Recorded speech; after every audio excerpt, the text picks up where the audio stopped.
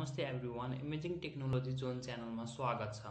आज हामी क्लास 12 को नेपाली विषयको प्रश्न नम्बर 11 मा परीक्षामा सोध्ने बुदा टिपोट र सारांश कसरी लेख्ने भन्ने कुरामा छलफल गर्न गइरहेका छौं। सो बुदा टिपोट तथा समरी लेख्दाखेरि चाहिँ के कस्ता कुराहरुमा ध्यान दिने, कसरी लेख्ने भन्ने कुरा चाहिँ हामी यो भिडियोमा चर्चा गर्ने छौं र अन्तिममा स्याम्पलहरु पनि प्रोभाइड गरिएको छ कसरी समरी लेख्ने, बुदा टिपोट कसरी गर्ने भन्न। त्यही भएर अन्तिमसम्म भिडियो हेर्न नभुल्नु होला। सो बुदा टिपोट र संक्षेपीकरण भनेर यहाँ भनिएको छ। बुदा टिपोटलाई 2 मार्क्स दिइन्छ भने सारांश लेख्दा 3 मार्क्स दिइन्छ। अब जाउँ हामी कसरी बुदा टिपोट गर्ने भन्ने विषयमा छलफल गरौँ। अनुच्छेदका मुख्य विचारहरूलाई मात्रै समेट्ने गरी बुदा तयार गर्दै जाने। दोस्रो नम्बरमा छ धेरै बुदा भएमा अनावश्यक बुदा हटाउने वा धेरै बुदालाई मिलाएर आवश्यक बुदाहरू तयार गर्दै जाने। अब हामी जाउँ 3 नम्बरमा। बुदा जहिले पनि 4 वटा हुनुपर्छ। सुरुका 3 वटा बुदा अपूर्ण र अन्तिमको एउटा बुदा पूर्ण हुनुपर्छ। अर्थात् हामीले 4 वटा बुदा टिपोट गर्दाखेरि 3 वटा बुदामा चाहिँ अपूर्ण समापिका क्रियाको प्रयोग भएको हुँदैन र त्यो 3 वटा बुदामा चाहिँ के गर्ने त कमा लगाउने र अन्तिमको 1 वटा बुदामा चाहिँ पूर्ण वाक्य पूरा भएको हुनुपर्छ भनेर यहाँ भनिएको छ।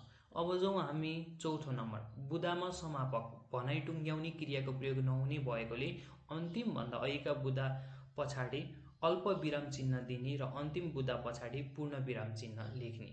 यो कुरालाई चाहिँ हामीले बिर्सिनु भएन, नत्र हामीले बुदा टिपोट गरेको चाहिँ मिस्टेक हुनेछ। अब जाउँ हामीले बुदा टिपोट गरिसकेपछि सारांश लेख्नु पर्ने हुन्छ। सारांश कसरी लेख्ने भन्ने विषयमा आफूलाई चाहिने संख्यालाई आधार मानेर बुदाका आधारमा सारांश तयार गर्नुहोस्।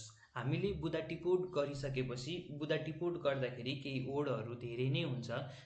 त्यसमध्येबाट पनि आफूलाई जुन जुन आवश्यक छ त्यो वर्ड मात्रै सारांशमा लेख्ने। अब जाउँ हामी दोस्रो नम्बर। सारांशको कुनै टपिक दिँदा अझै राम्रो हुन्छ। सारांश लेख्दाखेरि बुदा टिपोट गरिसकेपछि जुन अनुच्छेद हुन्छ अनुच्छेदसँग मिल्ने एउटा कुनै टपिक टाइटल दिँदाखेरि अझै राम्रो देखिन्छ। तेस्रो नम्बरमा छ 3 भागको 1 भाग मात्र लेख्ने समरी।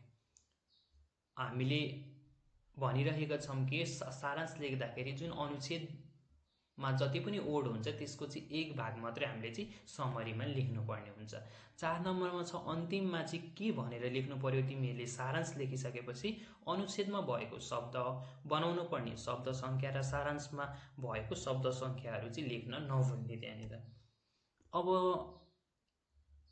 यो सारांशलाई चाहिँ कति मिनेट टाइम दिने त? यो सारांश र बुदा टिपोट गर्नेलाई चाहिँ 5 मिनेट भन्दा धेरै समय दिन हुँदैन। 5 मिनेटको समयमा हामीले यो सकेमा अरु प्रश्नहरू पनि सजिलै गर्न सकिन्छ। त्यही भएर यसलाई चाहिँ धेरै टाइम लगाएर नबस्ने। अब जाउँ हाम्रो मोडल क्वेशनमा दिएको यो क्वेशन एकचोटि हेरौँ। दिएको अनुच्छेद पढी मुख्य 4 वटा बुदा टिपोट गरी सारांश लेख्नुहोस् भनेर यहाँ सहकारीसँग सम्बन्धित के अनुच्छेद छ।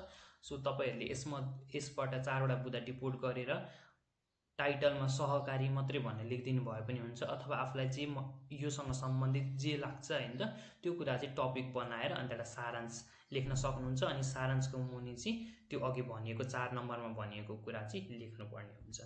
अब जाउँ एउटा स्याम्पल। यहाँनिर तपाईहरुकै क्लास 12 को बुकमा दिएको सारांश लेखनको चाहिँ यहाँ उदाहरण दिएको छु।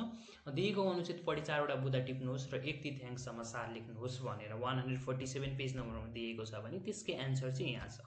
जस्तै के गरिएको छ यहाँ 3 वटा जुन पोइन्ट टिपिएको छ त्यसमा चाहिँ के छ त अपूर्ण छ।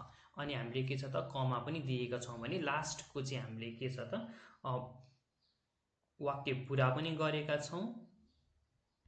अब यो सारांश कसरी लेखिन्छ त? मैले अघि नै पनि भनेको थिएँ सारांश लेख्दाखेरि चाहिँ तपाईहरुले एउटा टपिक दिनुभयो भने अझै बेटर हुन्छ। टपिक दिने, त्यसपछि के छ त यो पोइन्टरलाई नै मिलाएर यहाँनिर लेखिदिने।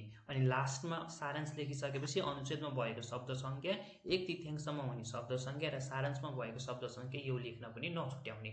अब अनुच्छेदमा भएको शब्द संख्या कसरी गर्ने त? अब हेरौँ है त यहाँलाई 1 2 3 4 5 6 7 8 9 10 11 12 13 सो फर्स्टको लाइनमा कतिवटा 13 वटा रहन्छ। अब हामी यहाँ तल गन्दै जाउँ है त 1 2 3 4 5 6 7 8 9 10 11 12 13 सो यसमा चाहिँ 13 वटा यतापट्टिको यो लाइनमा र 13 वटा 13 into 13 गरिदिने र अनुच्छेदमा भएको शब्द सङ्ख्या भनेर चाहिँ यहाँ लेखिदिने। यहाँनिर चाहिँ एक एकवटा गनिएर नै लेखिएको भएर अनुच्छेदमा भएको शब्द सङ्ख्या 151 भनेर देखाइएको छ। तर हामीले चाहिँ इक्जाममा चाहिँ एक एकवटा गनी बस्नुपर्छ भन्ने छैन। त्यही भएर यो फर्स्टको लाइन गर्ने अनि यो सिधै यो तल तल गर्ने अनि इन्टु गरिदिने, जति हुन्छ अनुच्छेदमा भएको शब्द सङ्ख्या भनेर हामीले इस्टिमेट गरेर लेख्न सकिन्छ। धन्यवाद।